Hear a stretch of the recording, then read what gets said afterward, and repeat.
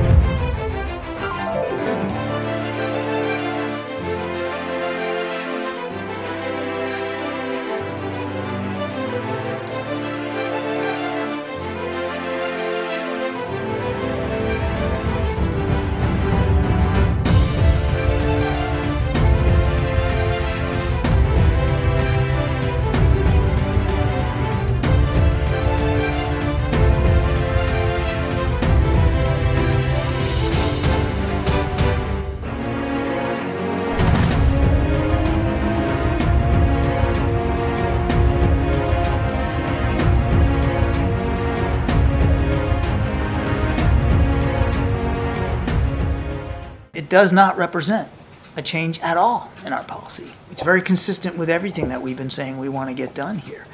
And we get to decide what our policy is. The Prime Minister's office seems to be indicating through public statements that we somehow changed here. We haven't. And we get to decide what our policy is. It seems like the Prime Minister's office is choosing to create a perception of daylight here when they don't need to do that. So again, no change in our policy. אבל גם אמרתי שאין לנו דרך לנצח את החמאס בלי להיכנס לרפיח ולחסל את שארית הגדודים שם.